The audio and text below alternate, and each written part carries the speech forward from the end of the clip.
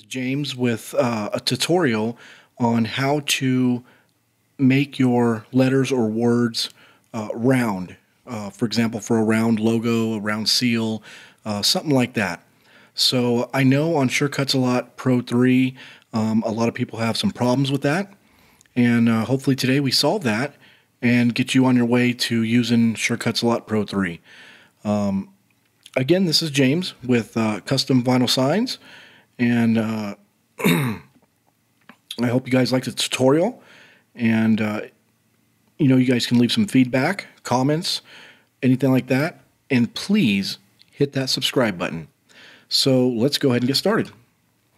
Right now, the first thing I'm going to do is go into my shapes. And I'm going to go ahead and create the logo that we're going for.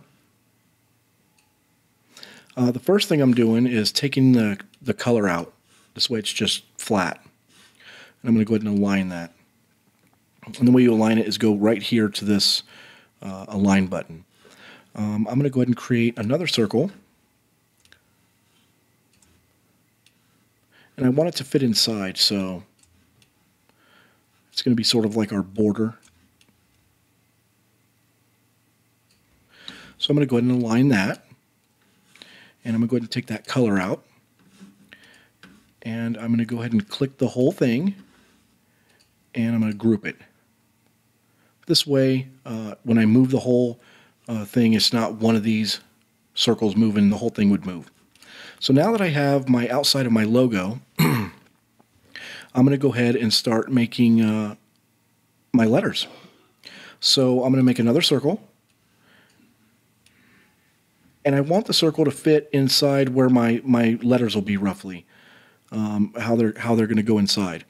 So once I do that, you're going to want to make two of these. You want to copy, and you're going to want to paste.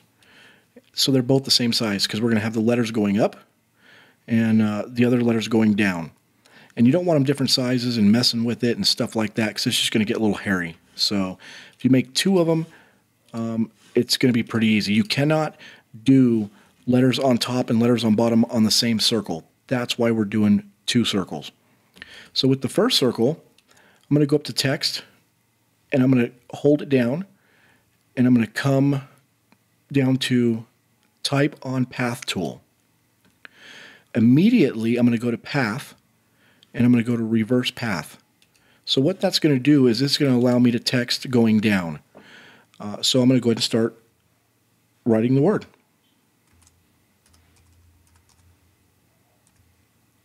Records. So now that we got that written, that's the actual font I want. So I'm going to go now to my arrow key, and I'm going to make sure that this is clicked. And I'm going to come all the way over here, and I want to size it. So I'm going to make it a little bit bigger.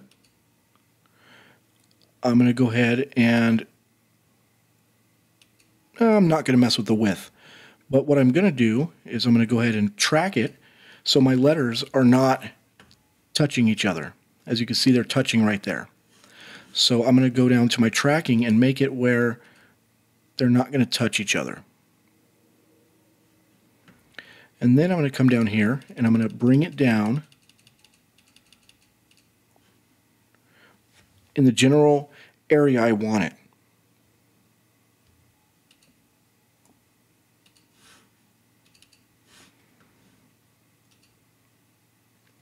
And I'm going to hit the offset a little bit just to make it float a little bit.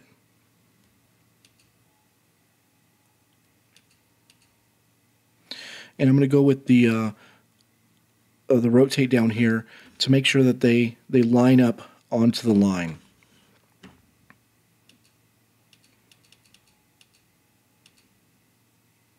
So I believe that's pretty perfect where I want the records to stay. So now what I'm going to do with this is obviously we got to turn this into a text now because it's a circle with the word records on there, and we can't just if we move it in there, it's going to have a circle around it the whole time. So the next thing, once you got everything aligned, you got your letters and your word looking good, you're going to go up to you're going to make sure that this is selected. You're going to go up to text, and we're going to convert this text to an outline. And when we hit that button, what it's going to do is it's going to get rid of that circle. So now we're just stuck with the words. So what I'm going to do is I'm going to put the words in here, and I'm going to get it aligned. And now we already have a beginning of a logo with the words curved with our circle logo. Next, we're going to go ahead and select the other circle, and we're just going to go to text, type on the path tool, and we're not going to do anything else up there because we want it on top now. So I'm going to go ahead and make up, this is a made up logo, so it's not for someone. I'm just making it up as we go. So I'm going to go ahead and type what I want it to say. So I want it to say Smash Mouth Records. So now I'm going to go back to my arrow key, and we're going to get this set onto the circle correctly.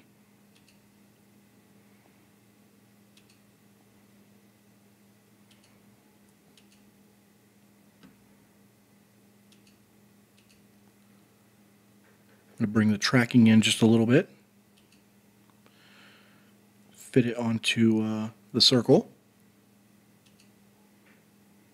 with the rotate down here, how it slams right on top of the circle so everything's flat. We don't have an A floating, an M that was off earlier, things like that. Now what I can do is make sure to put it where I want. And I'm eyeballing it. I'm seeing that the H is on this line, and I want the S on this line, so that means it's perfect. So we want to make sure it's selected, and we're going to go back to text again, and we're going to convert, and we have the other word bowed in the top form. So we're going to go up here, and you're going to notice that it doesn't fit, and that's okay. Don't freak out. You're probably wondering, well, it's the same size circle, so how come? So what we're going to do is we're going to grab this, and before I touch this, I'm going to hold the Shift key, and then I'm going to bring it in a little bit. And then I'm going to go ahead and measure it again, and I'm going to do it again until I get it where I want it.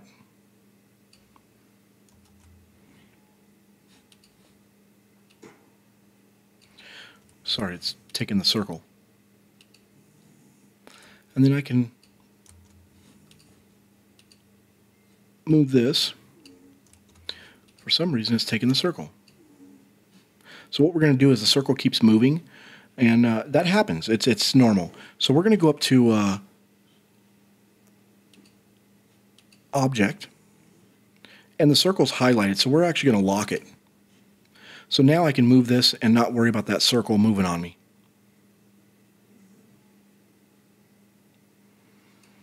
And then I'm going to go ahead and center it where it should be, and it's looking pretty good. So the first thing I want to do now is I want to go back to Object since I got everything done, and I want to unlock that. Because if you keep it locked, when you're done with your logo, what's going to happen is you're going to try to move the whole thing, and everything's going to move except the locked pieces that you just did. So now that it's unlocked, everything will move once I group it together. But I'm not finished yet. I'm going to continue to work on the logo. I'm going to find an image. Whoops, I didn't mean to blow that up. We're going to drag it in here. And we're going to move this away from our logo. And we're going to convert this into lines. That looks good. Pretty simple. Let me go ahead and get this color off.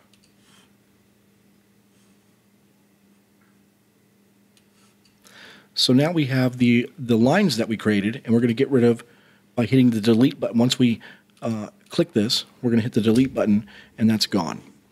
So obviously this doesn't fit in there, so we need to go ahead and size it up. Still a little too large, so we're just going to bring it down in size, and I'm going to give this a tilt. And then I'm going to go ahead and center it. And I think the logo still needs a little something, so I'm going to come over here to my shapes. I'm going to find something kind of cool. I'm going to grab this shape, and I'm going to size it to the size I want it in there. And once I do that, I'm going to go ahead and click and copy it. And then I'm going to click and paste it, so I have two that are exactly the same size. And I'm going to go ahead and put this right there. And I'm going to go ahead and put this one right there. And I'm going to take that color out. The color always bugs me when they put colors in there automatically. And we know everything's pretty much aligned. The top of the star is at this square. Same with that. And you scoot it over just a little bit. And right now you have created a logo. So what we do is we grab the whole logo, we go up to Object, and now we group it together. And it's grouped together. This is what would happen if we did not group it together. I would grab the whole thing, oh, excuse me, and I would try moving it. Well, it'd make sense if I ungrouped it, wouldn't it? So let's break it apart. So if I started grabbing it, certain things would start coming out and it wouldn't work. So that's why when you get your logo done, you want to group it together. And as it's grouped, now you can move the whole logo. And another thing I want to tell you guys about when you're creating a logo or doing your round letters and things like that, don't worry about size. Size comes at the end. If you start worrying about size right away, you're just going to fill your head with confusion. As you saw, I did not do anything with size on this. I simply got the logo done. Now I can go over here and I can say, well, the customer wanted an 18-inch round logo. So now I can go over here and type in 18, and the logo is 18 inches.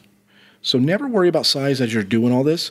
Just work in a size area that you're comfortable with, and you could blow it up or make it as small as you want at the end.